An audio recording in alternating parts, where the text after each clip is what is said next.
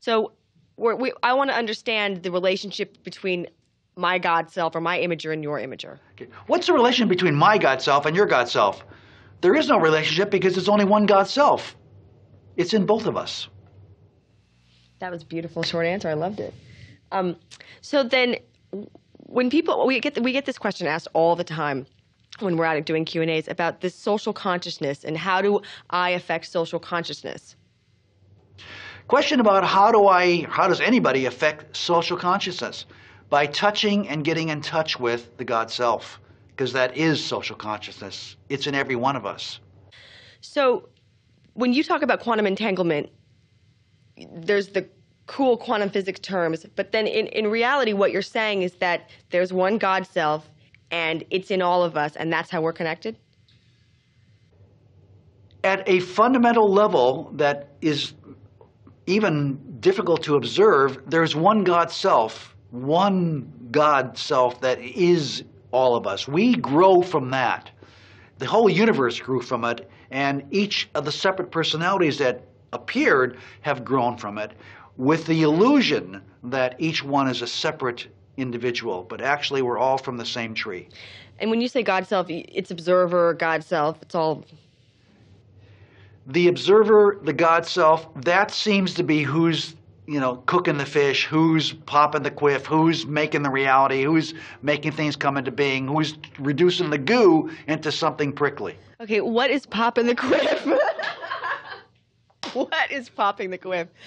Okay, I use the metaphor popping the quiff because the quiff is I use the term quiff for quantum wave function, which is the gooey wave that fits everywhere. And then when you pop it, it suddenly goes from being a gooey to a prickly pear or someplace. And that's reality suddenly created. And then it gets gooey again, then you pop it. So it's like that. I'm going to put that on our next T-shirt. I popped the quiff. I popped the quiff. I popped the quiff.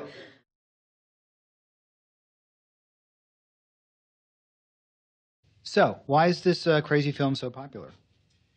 This crazy film, this bleeping film that we have taken part in, is popular for one main reason. I'm in it. No, I'm only kidding. Really, it's popular because it addresses something that's really a hunger in American society today and in world society, as we're going to find out as this film goes into European markets. And that is, we need a new spiritual milieu. We need a new spiritual way of understanding the nature of what it is to be a human being. Because the old ways, the old mythologies, the old monarchy, king, God, versus the old lawful scientist way of doing everything are dead. They need to be buried. We need a new realm, a new vision. And I think quantum physics, if anything, could help us get a step up in the right direction. Why quantum physics? Because quantum physics seems to be necessary for this kind of step up, because it says something about the role we human beings play in the universe. It says that consciousness or mind or the activity going on inside of us is playing a role. It says there's a secret underground that seems to be affecting the reality we live in, and this reality we live in is not at all what it appears to be. What is the quantum physics specifically?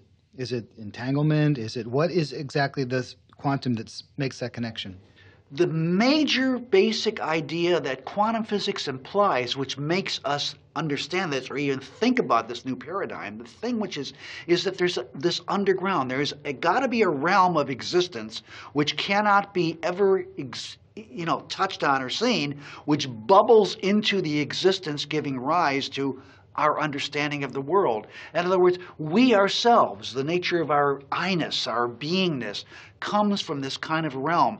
And quantum physics seems to be pointing us in that direction. The physics before that said there's an objective reality out there, Matilda, and don't mess with it, because if you do, something bad's going to happen to you.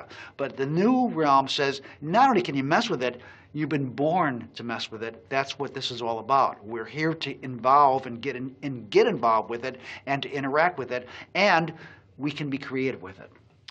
Well, I'm going to play Betsy for a moment. I'm sorry, what? What did you say? No, I said I'm going to play Betsy for a moment. How does quantum physics say that we were to get involved in it? Well, it implies that without us, the world will be a very blurry, gooey place. Because what science has been telling us now is that the world is fundamentally probabilities, waves of possibilities, gooey stuff, which doesn't have any spiky, thorny objects, reality, no stones, not even unturned, no stones, period. Nothing comes into being unless there's an observer somehow involved in the equation. And quantum physics points to that. It says, when you observe, things happen. When you don't, they don't.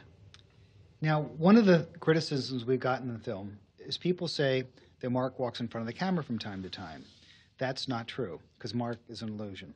But they say that the Copenhagen interpretation, which says the observer collapses reality, isn't really, that was just an interpretation, and that really it's more like it's not so much you need a conscious observer, but any part of matter can form the collapse. And so they say that we took a metaphysical, somewhat hocus-pocus leap, saying the observer is actually the collapser of reality. And I asked you in the emails to explain that from the quantum point of view, because a lot of people said you guys got stuck in Copenhagen. So how would you respond to that? Well, first of all, there is an interpretation in quantum physics which is known as the Copenhagen interpretation, because Copenhagen was the place where Niels Bohr was born and where he set up his own institution. And Bohr was flabbergasted by this recognition that everything was possibilities, probabilities flowing and gooeying all over the place until an observer observes, and then things come into being. Now, people have thought, and I would say mistakenly thought, that somehow we could do this by just interacting machines with objects, and that the machine-object interaction would be enough to what is called collapse into what's observable. Turns out to be another assumption. It may be a good assumption, but it's just another ad hoc assumption. It is not in the fundamental understanding of quantum physics itself. That is clearly explained. It's in that the fundamental laws of quantum physics point very clearly, and some great mathematicians like John von Neumann point out very clearly, you can't model this as an interaction. That just doesn't work. Now, you can play with interaction as a way of looking at the possibility of there being a human being who acts like a kind of a machine. And that may be very fruitful for some new discoveries, and I'm hopeful for this, in what's called quantum computation and artificial intelligence. That is fun, that's interesting, very, very important. And it may be that we can learn from studying interactions how it is that we may see things differently from each other. How one person sees one thing, another person sees something else, and yet the two people start to argue, and one says, I know the truth, the other guy says, no, my point of view is the truth. We may be able to understand some of that stuff about it. But nevertheless, there's no way that we're ever going to mathematize or put into mathematical formula this very act in which a conscious observer comes up with the answer. People say, oh, the measuring instruments, the recorder records it, and there it is. It's on the tape. It's recorded. You forgot one part of the equation. Somebody has to look at the tape. And until somebody looks at the tape, it ain't recorded at all. Until there's an ear, there is no sound in the forest. So there's no way, is that ever then provable? If you can never, you say that only when you look at it, it collapses. How do you then prove that when you don't see it, it's quote unquote uncollapsed? The question about whether you look at something and then it collapses, and when you don't look, it's uncollapsed, is there any way of proving that? Can it ever be demonstrated? The answer is probably not. And the reason why is that without the observer looking and the uncollapsing going on, or all the possibilities arising, if that did not occur, then what we do see when we finally get in and observe what's going on would not be according to experimental observation at all. In fact, it would be off the chart. So unless there was this gooey stuff going on when we're not looking, which we can't observe because by looking at it we change it into prickly stuff. If there's no goo to prickly stuff taking place, if we assume that wasn't the case and it was either prickly stuff, we wouldn't get the wrong answers. In other words, particle does not give us the right answer. So you have to have this other stuff going on, and this is the mystery. And there's no way that I can see. In fact, I would say the trend right now in physics is to get away from trying to explain everything in terms of prickly stuff or, fundamental particle. Eventually, you reach the point where you're inventing loops within loops within loops, or strings or wiggles on strings within wiggles on strings on wiggles on wiggles, and say, well, 10 dimensions, 11 dimensions, we haven't got enough dimensions. This, to me, is just like what happened in the ancient times in Greece when Ptolemy said, oh, everything can be explained by circles. The Earth is at the center of the universe, and everything goes around it in a circle. Oh, but wait. Some planets go backwards, and then they go forwards, and they go, well, how, that's not a circle. What's going on, Mr. Ptolemy? Oh, what that is a circle within a circle. And if we put a circle, oh, well, what about that little, oh, that's another circle within a circle within a circle. And, and it worked. You could predict everything with circles within circles within circles with the Earth at the center, and people said, that's got to be the right answer. Completely wrong. Wrong answer. We're up the tree with looking for more fundamental particles, too. Eventually, we'll understand that. And I'm hoping that the string theorists out there who are thinking about this will begin to realize that you need the gooey stuff. You need these possibility waves, this stuff which we can't really ever see without disrupting it by the action of looking. So are the probability waves, are they matter and energy, or are they something different than that? They're not matter, and they're not energy. They're not even in space. They're not even in time. They are patterns which we perceive as a way of understanding what's going on in this realm, this gooey realm that we can't get our hands into. It's our way of understanding. It allows us to make predictions. It gives us a handle on what's going on, but it ain't the whole story by any means. So would you say, when the people talk about the wave-particle duality, that both of those are just extrapolating our understanding in the macro world onto the quantum, and it's really something, it's not a wave or a particle? The problem we all have in trying to understand what we don't see and cannot see always is we have to create an image, and that's what's called a mythology. And there are two mythologies right now that are running the shows. There's the monarchy, which says, God creates everything and God's the king, and we have to, that's the source of everything. Or, no, there's no God.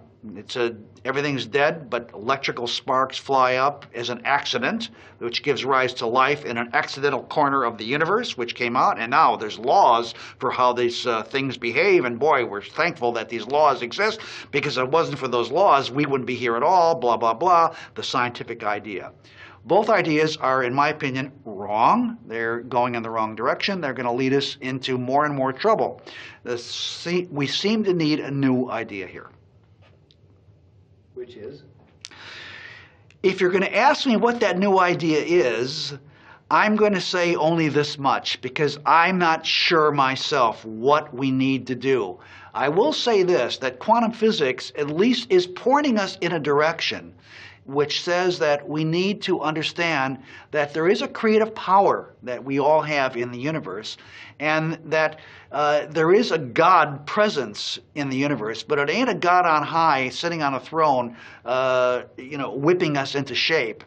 And even the laws that come into being, we think those laws are out there in the universe. No, even that's not true. The laws that come into being because we put into the world in some way our understanding. Alan Watts calls it casting a net. We cast a net of a certain size, and what comes out are all the fish that can be caught in that net, and those fish are the laws which govern that particular net size. Cast another net, we get different size fish, and we get different set of in other words, a different set of laws which applies when we use that kind of network. So in other words, it's what we do which even creates the laws in the universe.